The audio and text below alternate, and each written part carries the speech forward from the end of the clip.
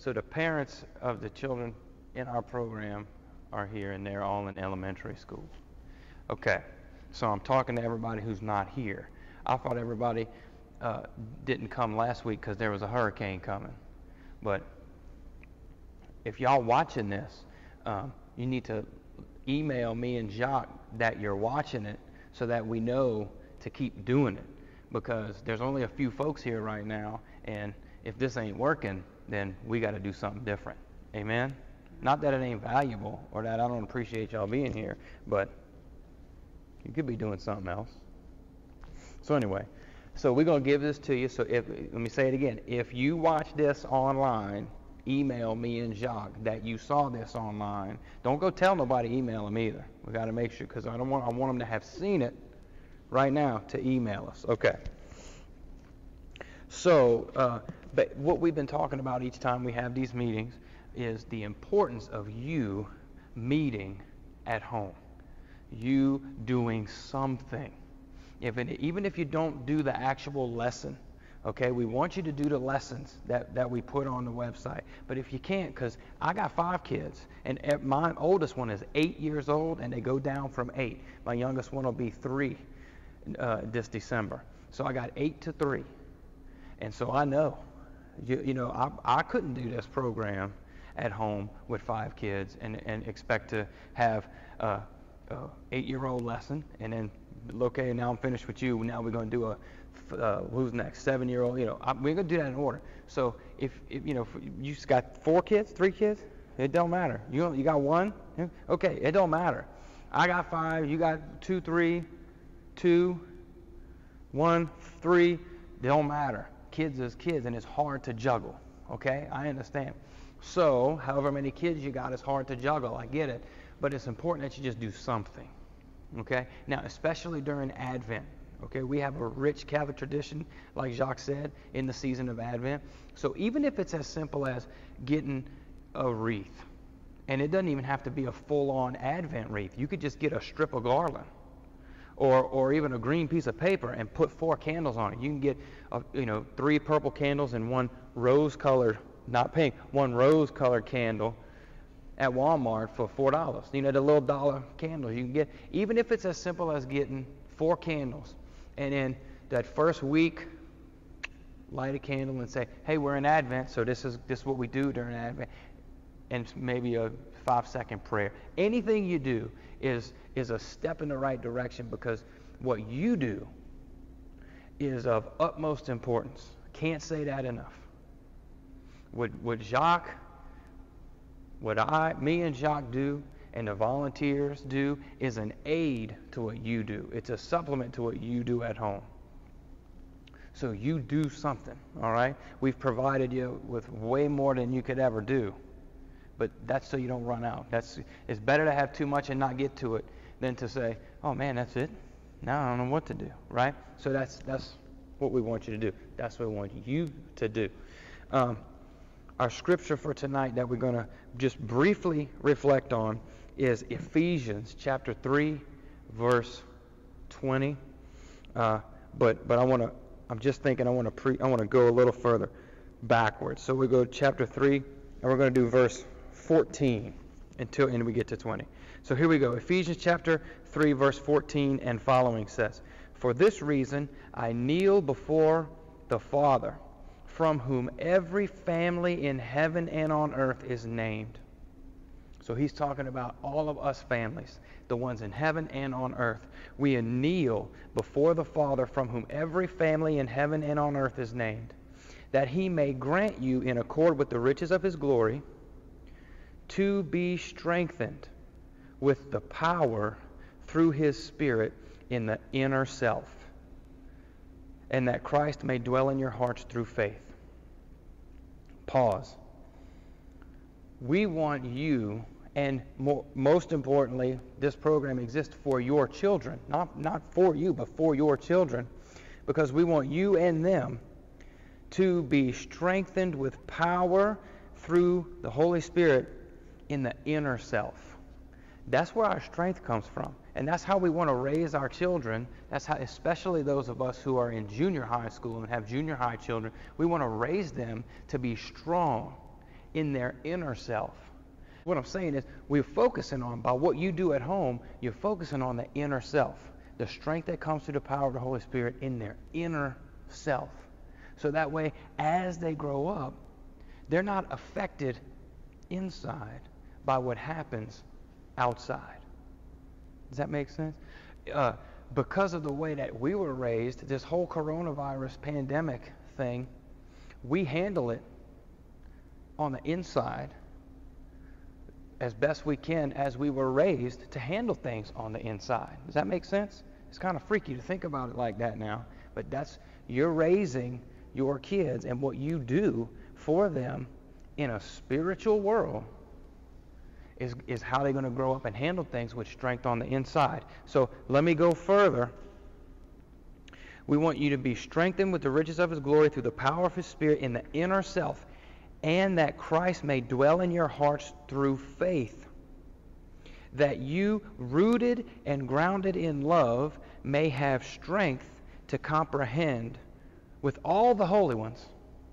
That's all the people in heaven and all the whole body of Christ, that we may be able to comprehend what is the breadth and length and height and depth, and to know the love of Christ that surpasses knowledge, so that you may be filled with all of the fullness of God.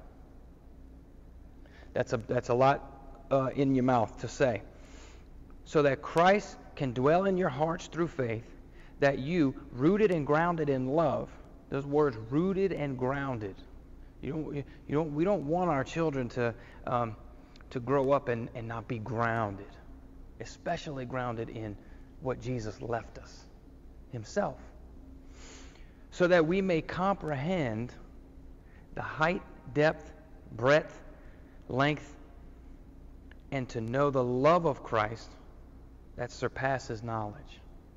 The love that He has for us and for our children, it surpasses even what we can think about. And to teach our children that is very difficult because they're children. It's caught, though. It's caught, not taught. It's caught, not taught. And so they're going to pick up on that from you. To be able to respond to a love that surpasses what you can comprehend. Those things that we're talking about, that they're going to catch from you, is hard to teach, but it's easier to get picked up on. It's easier to catch than it is to teach. And that's what they're going to do when you sit down and you pray with them. The Spirit of the living God is going to descend onto them. It's going to impart off of you and into their hearts. And that's way easier done when you spend time with them and talk about God than when you send them to catechism class. When you set them on fire, when they learn things at church, it's like the dry wood that continues to burn. When you set your family on fire, everything that happens at church after is like the dry wood that enables it to keep burning. Now, verse 20.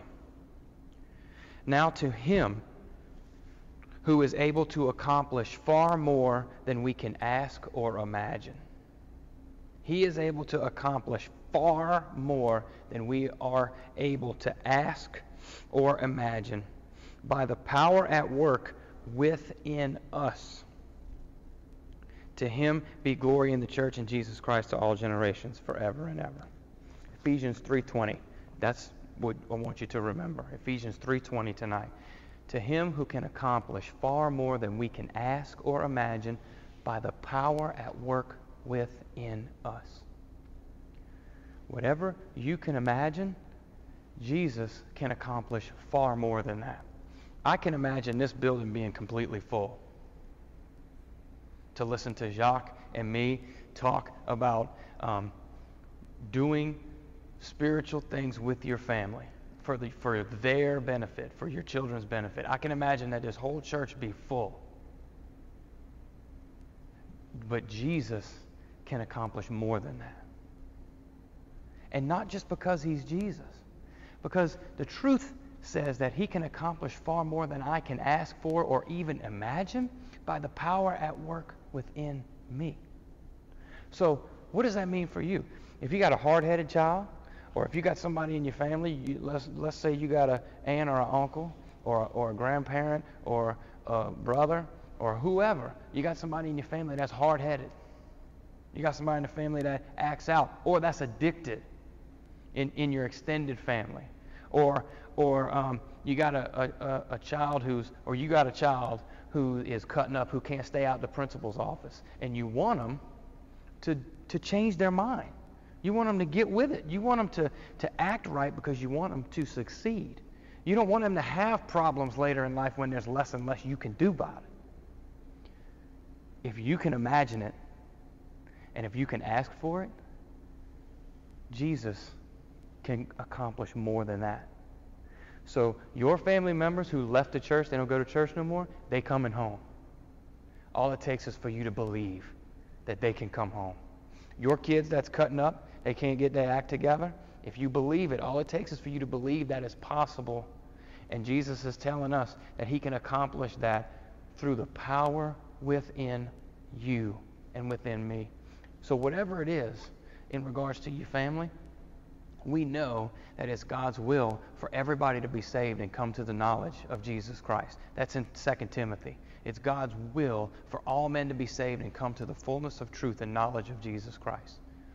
And so you know how you get all your prayers answered?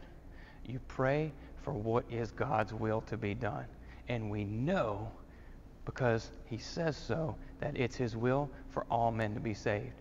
So, whatever's going on this Thanksgiving, whoever's not around the table, or whatever's going on this Advent and Christmas, stay true, stay committed to meeting with your kids and your families, and then pray for your extended families and watch them come home. Amen? Let's pray. In the name of the Father, Son, and Holy Spirit, amen. Almighty God, we thank you for each person here. We thank you for each family member that is connected to us. We ask that you bring healing to family members who have deep wounds. We ask that you light a light in our minds, you pour your love into our hearts, and that you heal what is sick and what is broken in our bodies. Lord, we ask that you remove all disease from our family members in the name of Jesus. We ask that you bring forgiveness, mercy, and reconciliation to those wounds in our family members and in our families that need to be mended in Jesus' name.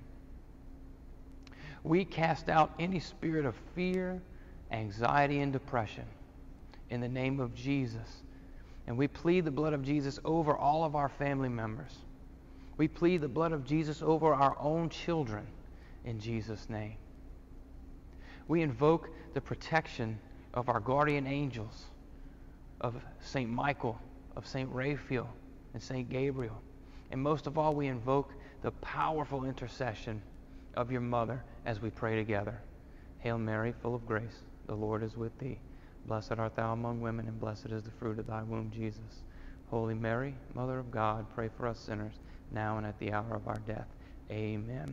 And we pray all these things in the mighty name of Jesus. In the name of the Father, the Son, and the Holy Spirit. Amen.